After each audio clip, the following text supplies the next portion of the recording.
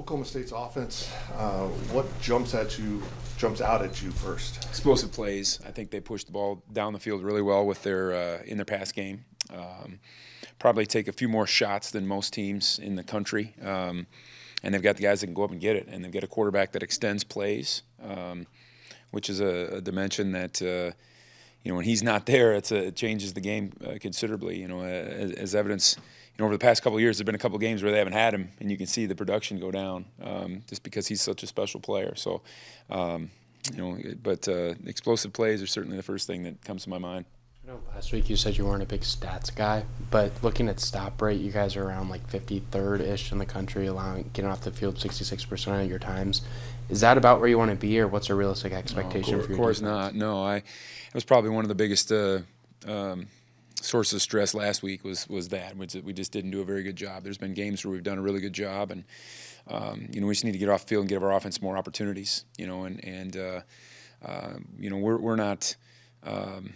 It helps us too. It helps us stay fresh, and it helps us, when we're not having to play 85 plays. And that's, I don't blame anybody for that, but ourselves not being able to get off the field on third down. Talk a lot about third down, but how important is first down in terms of getting off the field? It's funny because we've been doing a better job of that this year. We've been doing a better job on third down too up until last week, but we've been doing a better job of that this year of putting ourselves in third and manageable stuff because we're doing a more disruptive job, maybe more sound job, whatever, on base downs, first down. But we're just not so every down's important. It all matters. But we're trying to set ourselves up so that we're not in 3rd and 1, 3rd and 2 all the time, and we can tee off a little bit more on those long yardage situations. So for one play, do you feel like you held Johnson in check pretty well on TCU? Yeah, and it's unfortunate on the one too, because it was kind of a fate thing there that injury situation that. I thought I never worry about Julius Brents in those situations against anybody. He's as good as they come in the country, and Julius was doing a good job with him. And for that matter, when we matched him up with other people did a good job with him too. And Josh Hayes had a couple of trips with him in the slot, and Echo Boydo had a couple with him throughout the game. Jacob Parrish even had a couple. I thought those guys were up to the challenge. You mentioned two of them there. Are Josh and Julius on track to play this week? Yeah, Julius has practiced. Josh has practiced. Those guys will play this week. How about Daniel? Do you know anything about him yet? He's going to be a game time decision. He's moving around some and getting some work. How much he's able to go is going to be a question. How much did you have to adjust last week without him in there at linebacker? It was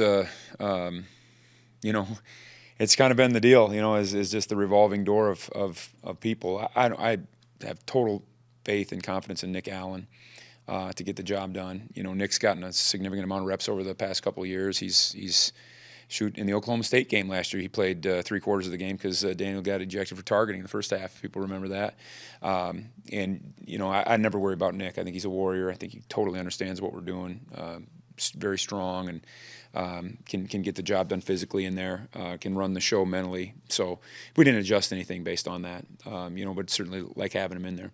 Speaking of targeting, do you have to divvy up practice reps a little bit to plan for Khalid not being in there? Yeah, that's always been dealt with this a few times in the career. Not often, fortunately, knock on wood, but that's a really weird deal. Yeah, because you want to get the guys that are going to be playing in his stead, more than normal. We do a pretty good job, I think, though, of equally balancing our reps with our ones and our twos. So when those guys' numbers are called, they're not, they've been sitting on the shelf for months. I mean, they're getting the same amount of practice reps as the quote unquote starters. That being said, in the second half, does Khalid's rep share maybe change a little bit compared to what it normally would? Depends on what type of a game it is. It could, and there's certainly things that you do with Khalid that you may not do with anybody else. Not a knock on anybody else. It's just Khalid's skill set is so special in certain areas, and so, that's that we'll see how the flow of the game goes. Those are all questions that answer on Saturday.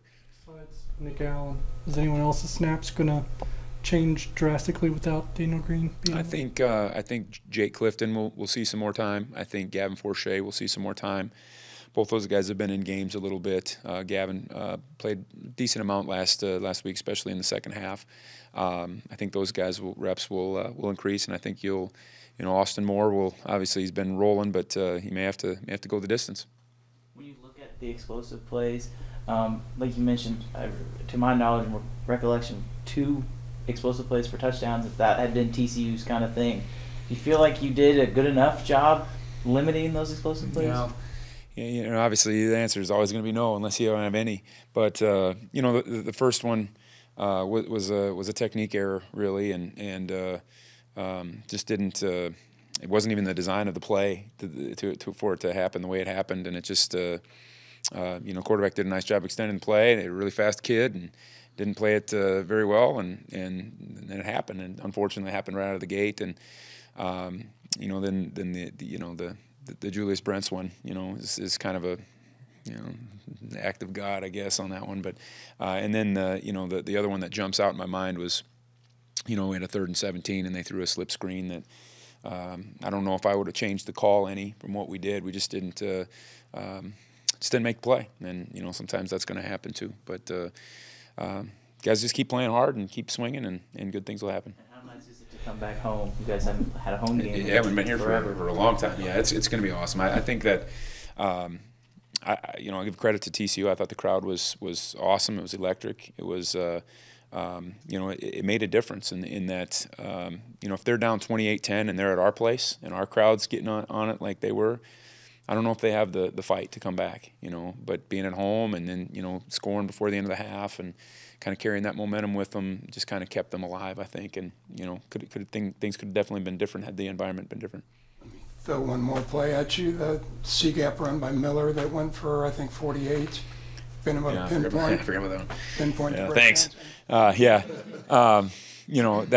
again, we probably should have been I'm not saying anything about players. Obviously, I could have put us in a different situation there too. But if you look at that thing on tape, we probably had that thing knocked dead in the backfield. And then we talk a lot about our tackling angles and our tackling pursuit. And on that particular play, even if we missed that where we did, probably should have been knocked down for about 10, and it wasn't. And that's the play that got that whole drive started before the half, things like that happen. I mean, that's football sometimes, but I still trust our guys to make those plays. So what's the defense doing best right now? I think that we're playing absolutely incredibly hard.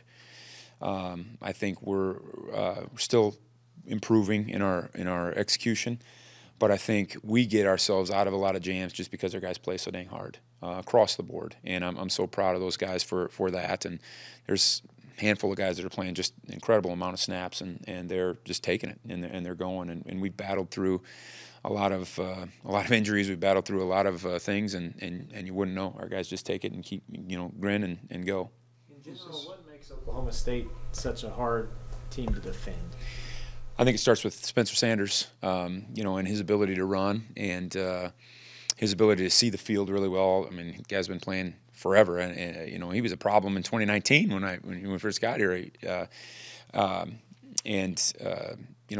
The design things that they have for him, and then the things that he does, off the cuff, so to speak, with his scrambles and those things, extending plays, and then the fact that they're not afraid to take chances. I mean, sometimes guys get conservative, and these guys will push the ball down the field considerably, and they're not afraid to put themselves in 2nd and 10 just because or 3rd and 10 because they didn't know the quarterback can bail them out.